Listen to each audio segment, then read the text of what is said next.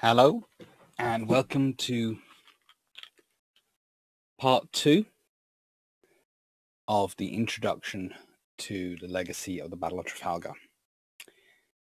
And this is looking at Lord Nelson.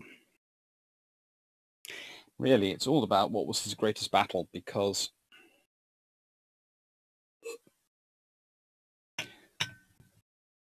Trafalgar is a very good battle, and it is a very complete victory, and a time which matters. And he does set it all off in a beautiful style, for those who want to make a mythology out of it, by dying at just the right point, when you can ignore all the human bits of his personality. After all, gods as Victorians imagine them, not as Greeks imagine them, or any of those deities which inspired so many of the ships that the Royal Navy was tooling around in at this time,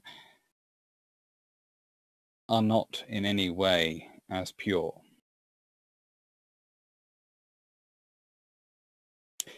One has to wonder why the Victorians were so obsessed with making things so pure, so perfect. Everything had to be so neat. Before we get into Nelson's, actual battles, we've got to discuss some of the issues which have come about recently. There's a letter, which is not new history, because a friend published a letter which he claims was written by Nelson, and which is being examined to see if it was really written by Nelson or not. And he publishes a part of the letter, not the full letter at all, but it's a part of the letter, which he claims supports the political campaign that person is involved in some years after Nelson has died. And that friend is campaigning for the maintenance of the slave trade.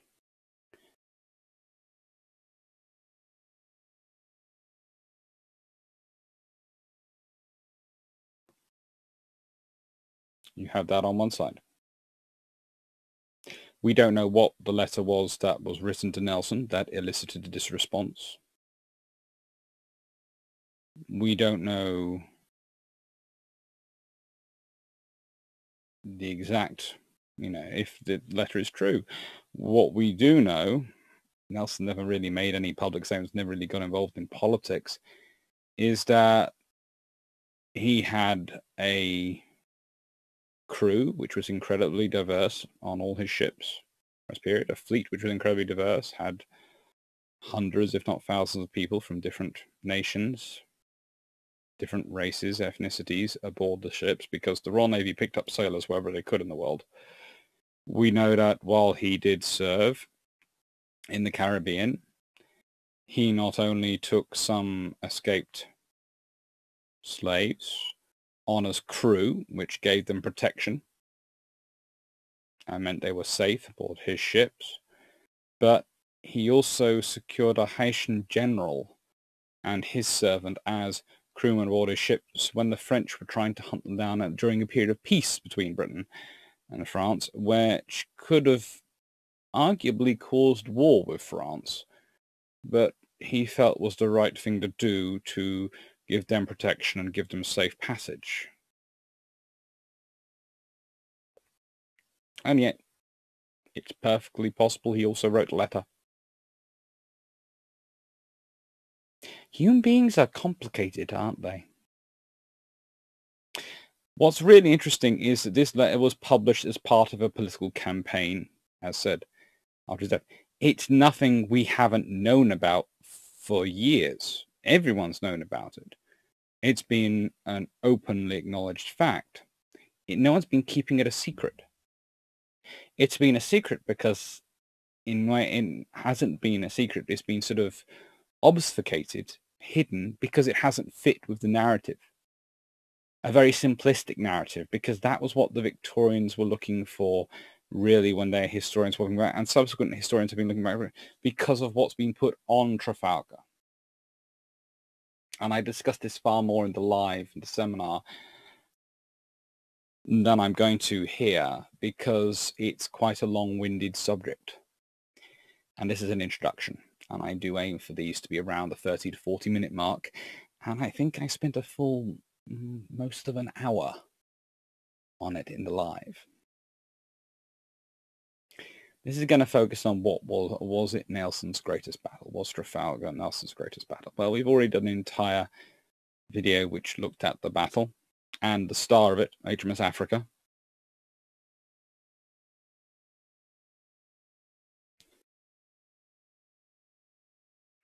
Now, let's look at some of his other battles, really.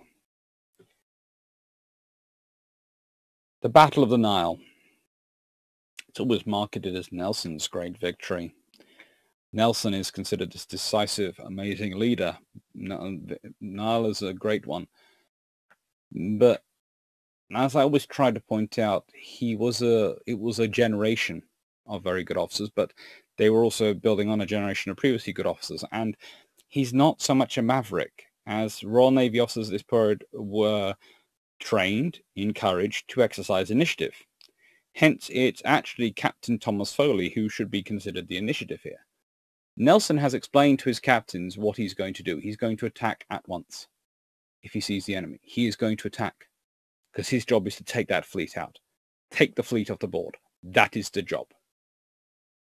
Nothing else matters. You take that fleet out, it doesn't matter whether that army's in France or in Egypt. It's trapped. It's not getting anywhere. It can be dealt with when the British government choose to deal with it. If they choose to deal with it, it might just starve wherever it's left. Another officer might abscond with its commander, leaving it under command of another officer to be defeated in detail. Captain Sidney Smith gets up to a lot of fun. We'll leave that to another side, though. So really, it's HMS Goliath's captain, Captain Thomas Foley, who spots the gap. He spots the gap between the, and I am remembering the name, the Guerriere and the Northern Shoal. And he goes round, and other ships follow him, while Nelson leads a group in on the open seaward side.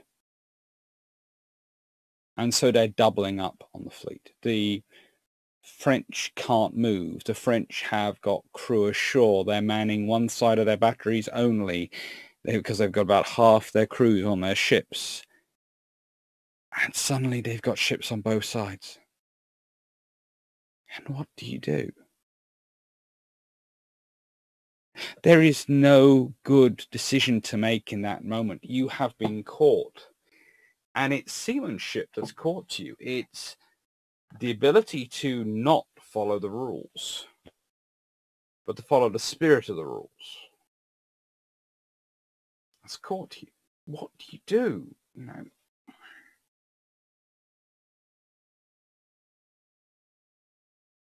the French are not bad officers. They're not bad sailors. They're not experienced. They don't have as much sea time. They don't get as much sea time as the Royal Navy do, but they're not bad. And yet here they are, completely caught out, completely, unable to do anything really to stop what's coming upon them.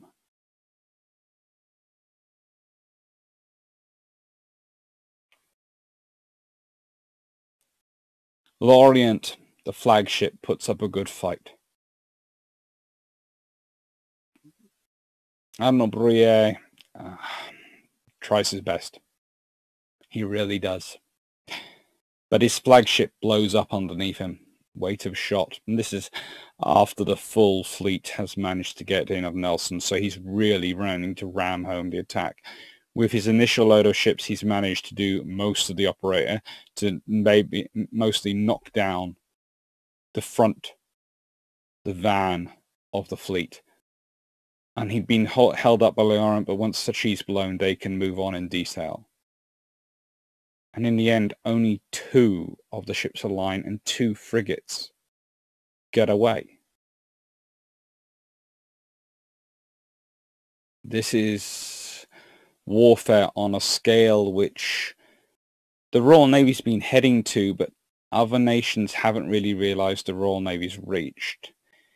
In that what you've got is the years of naval war, the years of blockade, the knowledge that, frankly, Britain doesn't have a large army, so it's got to be a navy which has got to keep it safe, has got to keep its trade safe, has got to keep its empire safe, to keep the economy, to keep the nation safe. The pressure of that, and the fact that the unique setting almost that Britain has in terms of its politics at the time and its other constitutional affairs and the way it's organized, and relative stability of command in that it hasn't had revolutions in it for a while, not since the Reformation, and therefore I suppose the Glorious Revolution, but we'll leave that to one side, left quite a lot of officers in post. It's a consistency of officer corps and consistency of knowledge base and consistency of NCOs and building up means that you have a machine almost. You have a very professionalized naval force, and their business, as they understand it in peacetime, is to preserve the peace. But in war, it's to preserve the economy of Britain, preserve Britain, and that is easiestly done by clearing the sea of their privateers and frigates and destroying their battle fleets if they venture out. And this action, the interesting thing about the Nile is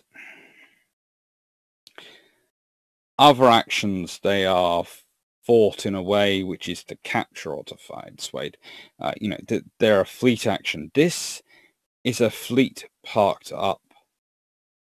They should be strong here. It should be a terrible job for the Navy, the Royal Navy, to get in. It should have been absolutely devastating losses that they should be taking, and yet it isn't. They're inflicting them because someone looked at a shoal and thought, there's enough space for me to squeak through there.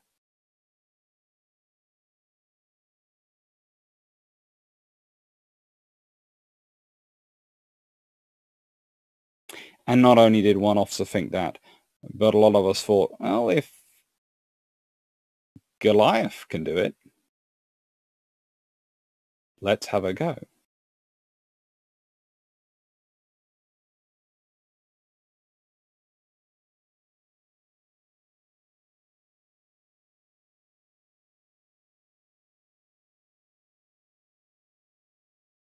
Nile's also an interesting battle because, of course, it classically happens because Nelson is dashing so fast.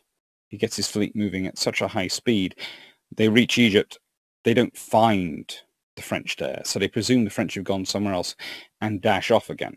And he actually does almost a sort of a bit of a triangle and ends up coming back, trying to hunt them down.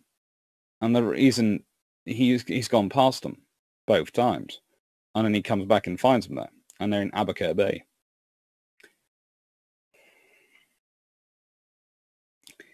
But it's a great battle. It's not my favorite of his victories, but it is a great battle. And it's another one that shows that maybe Trafalgar isn't quite so exceptional in terms of level of destruction. Numbers of the fleet involved, maybe. But level of destruction wrought, maybe not. Copenhagen, round 1, 1801. We've done a whole video on 1807. Why? This battle is, of course, famous because of Parker's signal. And apparently he tells his flag captain in Pocock lists in his book, I will make the signal of recall for Nelson's sake. If he is in condition to continue the action, he will disregard it. If he is not, it will be an excuse for his retreat, and no blame can be imputed to him.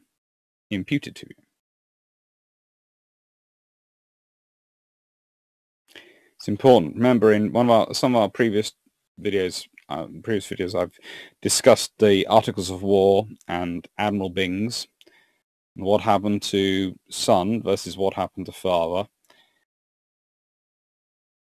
And you can see there's a level of protection going on there. He, of course, ignores it. And Elephant is parked right in the middle, so you could excuse him for claiming he couldn't see it. Elephant is circled in red. Interesting enough, they actually... It's one of those interesting battles where the Royal Navy basically goes, well, Parker and Nelson have a conversation, and all the shallow drafted 74s, or the shallower drafted 74s available, go in with Nelson because they can make it in there. And all the heavier ships of, well, I'll stay out with Parker. And Nelson transfers to a 74 and he picks HMS Elephant. To this day, I think Nelson was having a joke with everyone. After all, he was supposed to be getting in and going for a shallow drafted everything. He goes for a ship called Elephant. Yes, she's shallow drafted in comparison to the first rate he was on previously, but she's called Elephant. Tell me he's not exercising a sense of humor.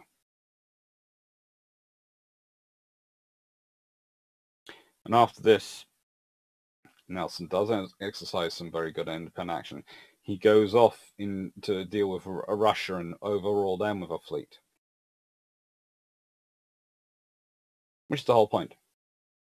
They were worried about the Danish fleet from two perspectives. One, it's supporting the French. Copenhagen took care of that. And two, it blocking their access to the wood from Scandinavia, which they needed for their masts of their ships. The Danish fleet could do that, and the Russian fleet could do that. So they defeat the Danish, and then they go in and explain to the Russians in a very practical and visible way, hello, we're big, we can reach you. Please don't cause us trouble. And the Russians decide not to cause them trouble.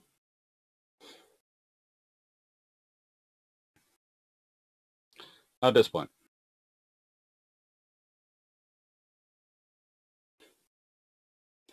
sorry, I'm remembering Pitt the Younger mobilizing the fleet versus Catherine the Great and her just basically going, and so...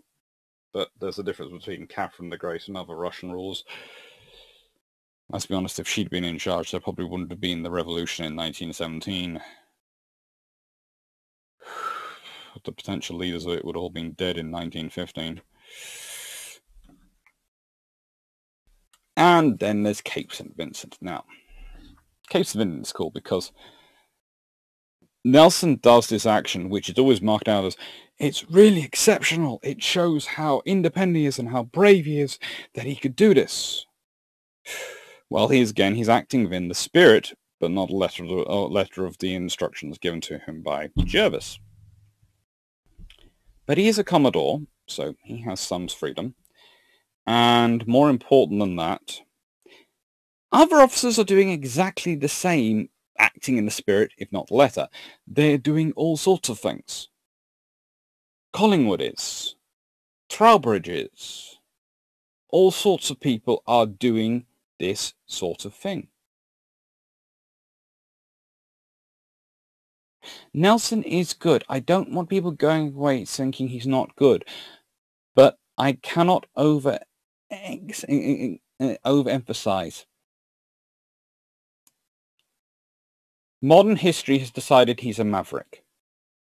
Victorian history decided he was the ideal of a naval officer. All of them have picked up parts of his personality and parts of his story. But they often do it by ignoring the context and ignoring the whole person. And actually, I would say the whole person is a far bigger, far more interesting, far more heroic person than the bits of the story they pick out. Because guess what? The Victorian story sanitizes him, takes away his humanity in many respects.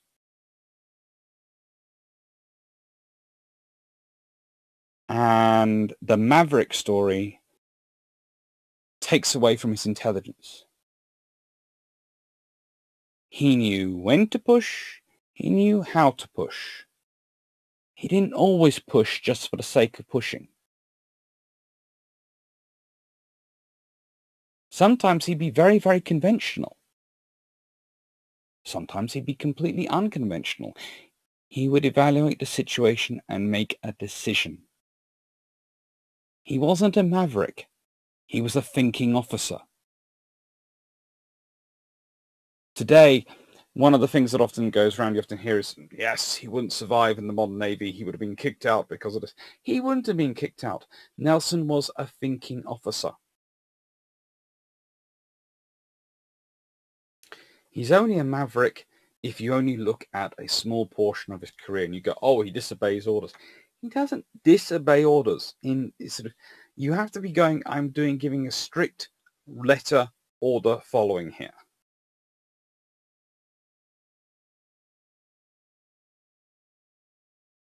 I think myself he wouldn't have lasted long in the Navy because he didn't like peacetime Navy. He wasn't that good in a peacetime Navy. He got bored. He didn't like the constabulary duties. But there again, he'd possibly have been in submarine service considering his height and dimensions, and they are never knowingly bored.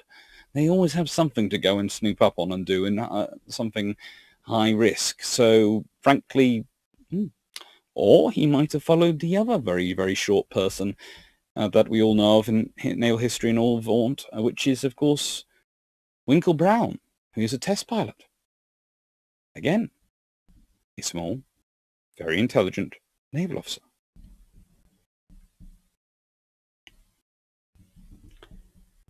That is what Nelson is.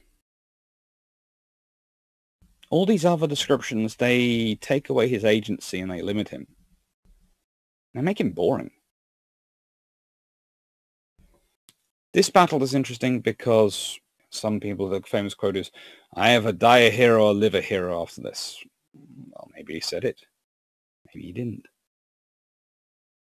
Maybe he did a Caesar and rewrote it into his history afterwards in a nice letter. Veni, vidi, vici. Anyone?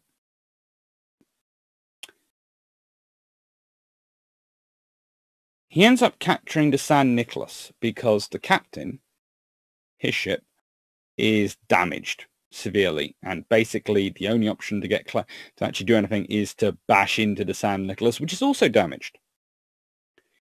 And he manages to storm and take the San Nicolas. And then the San Josef comes close enough, is also damaged, and they end up bashing into her. So what's the options? Sit on the San Nicolas while the San Josef pounds you to anything, when you can't really take over the cannon and start firing back at them, and you can't really fire through the San Nicolas to the San Josef because the ships aren't at a right angle, or bored. He bored. He made a decision. He was a thinking officer and he made a decision. And sometimes he made the wrong one, sometimes he made the right one. But he made a decision.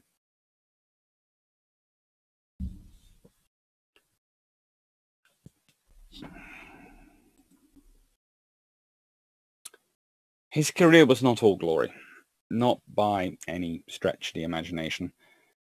He had some wins, he had some losses. On the win side, there are some big ones. Nile, Copenhagen, Trafalgar, Cape St. Vincent, technically under Jervis's command, but interesting styling. Hyres Islands, Genoa, Siege of Calvi. All the bolden ones are the ones where he's actually at sea. Our ones are mostly amphibious operations.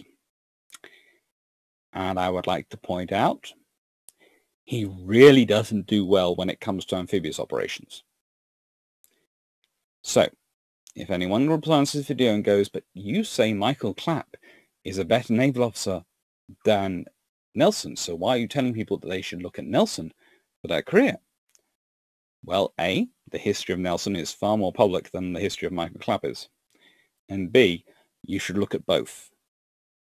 No one should be modelling their career on just one other naval officer these days. You should look at all of them. to learn them if this is what you're doing for a career, or if you're interested in naval history, you should look at all of them. History is more than just one person. And you can learn from more than one person. The joy of being a human is synthesizing in the lessons of multiple people, good and bad. And you can get you can find out some bad lessons from good people and some good lessons from bad people. Although there are some bad people who I would really prefer people not draw too many lessons from. There are some good people, honestly, I prefer they didn't draw too many lessons from, but we'll leave that to one side as well. The Siege of Malta, he turns up to assist.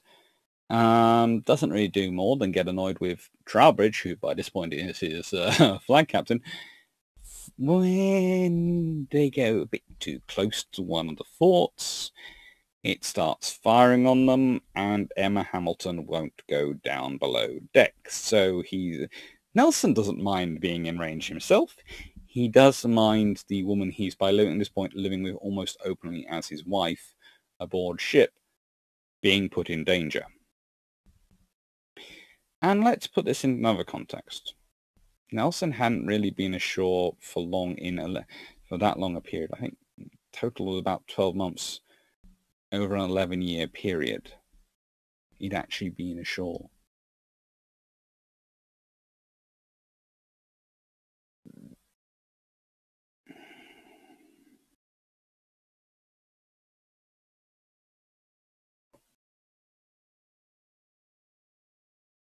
There are people who sit there and go, oh, the scandal and all these things. I'd say that makes him even more suitable today, because what did he do? He fell in love. That's terrible. Did it make him desert his post? No. Did it make him a little bit more annoying and truculent to command? Probably, but there again, most people are. Would we prefer he fell in love with his wife for producing purer history? Probably. Speaking as someone who grew up with parents who divorced, I'm not that happy with him for it. In terms of having an affair and breaking marriage, do I consider him a bad guy and someone who I don't want to study his naval side for it? Not really. Why? Well, I remember the lesson from Scrubs, which Dr. Cox taught, I think, Dr. Reed, when she was wondering about whether she could use Molly as a mentor, when she realized that Molly, who was I never really learned the surname of, was the psychologist, didn't exactly have the best taste in men for her boyfriends. Dr. Cox asked her, well, is she a good doctor at her job? Yes. Does she understand the medicine? Yes. Has she made you a better doctor by working with her? Yes. Then what does it matter what she does for the weekend? You're not there to learn her personal life of her. You're not there to learn that. You are there to you're learning. You want to make yourself a better doctor. It's a professional relationship. If she's your friend, that's great. You worry for her as a friend, but you can't live her life for her. And it's the same with people from history. These things happen. How often did Nelson manage to see his wife in those 11 years? Not a lot. In fact, a lot less than he saw Emma Hamilton. And geography was a big part of that, because of where he was in the world versus where she was.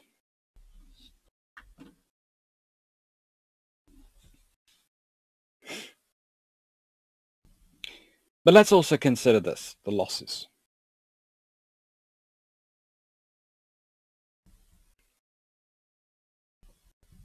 Not only were they really looking over his personal thing when they're giving him commands, his personal life, they are also looking over his losses. He has had losses.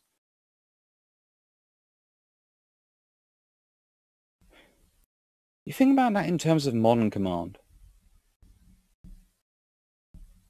Modern fleets, modern things. Nelson is held up as this brilliant naval officer, and yet he failed. That's a great hero for the modern Navy. Think about the perfection ideal which is often used for officers, the pressure that's put on them. They cannot make a single mistake. If they make a decision and it's even slightly outside the book thinking and it goes wrong, they'll be kicked out of the Navy.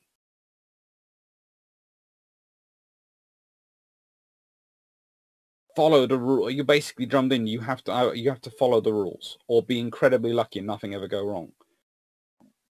And even if it does go right, if you don't follow the rules 100%, you can still get kicked out of the Navy. No matter how good an officer you are. And yet, the officer who apparently is being held up as this paragon of virtue that all naval officers should aspire to, but is now no longer suitable in some people's views because of this sort of virtuous thing, as a modern officer from modern day, because he disobeys rules. On occasion, he doesn't even disobey the rules. He interprets the rules, the requests, instructions loosely, figuratively, rather than, how do I put this? He interprets them rather than just literalize them. He failed. He failed, and he still went on to one of the most senior posts in the fleet as a vice admiral, and commanded the battle which is held up as one of the most brilliant examples of naval sea power and warfare to have ever taken place. He failed, and he still got to the top. He failed, and he was still able to prove himself. He failed, and he was still trusted.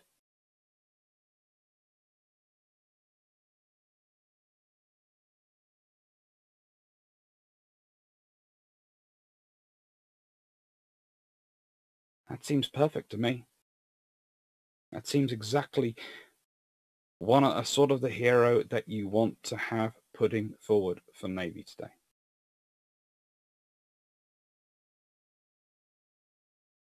We will train you as best we can. We will give you all the encouragement we can, and we will send you out there, and what matters is you make a decision, because if you make a decision, less people are going to die, because honestly, in war, when you hesitate, it gives the enemy time to think, and that's when you start to lose. You need to be thinking whilst acting. You need to be an intelligence naval officer, and sometimes you're going to get it wrong. But don't worry. The greatest naval officer in our history, as far as the national memory is concerned, the one who's got a huge statue on top of a even bigger column in the center of our capital. Don't worry, he fecked up half a dozen operations, and he still got to be the leader of the fleet. Not only did he do that, he also had a very rich personal life. It was messy. It was human. Oh, and he may have had political views which are now very wrong in modern thinking, or alternatively, he chose friends poorly, and they marketed him housing these views to make their own political points after he died. So either he needs better choices in civilian friends, or seemed to have acted one way and had political views the other way for some reason. Who knows? As said, humans are complicated. That's a hero you need to look up to.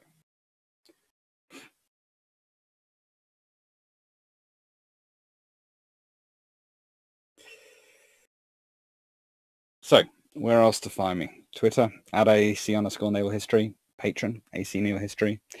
Global Maritime History. Patreon is where you'll find all the slides. If you like this video, please do press the subscribe button down below and the little bell next to it to be alerted when there are lives and when there are more videos. And thank you to all my patrons, and thank you to all my subscribers and everyone who likes these videos. It really means a lot. Thank you.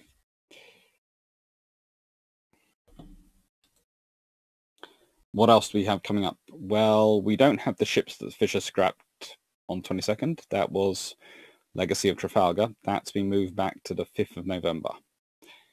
But we do have the Treaty of London on the 27th, and we have Brew Ships, the book reviews, on the 25th, this Sunday. And Amphion-class cruisers on the 29th, which I'm looking forward to. I do like my Amphion class. Thank you. Take care.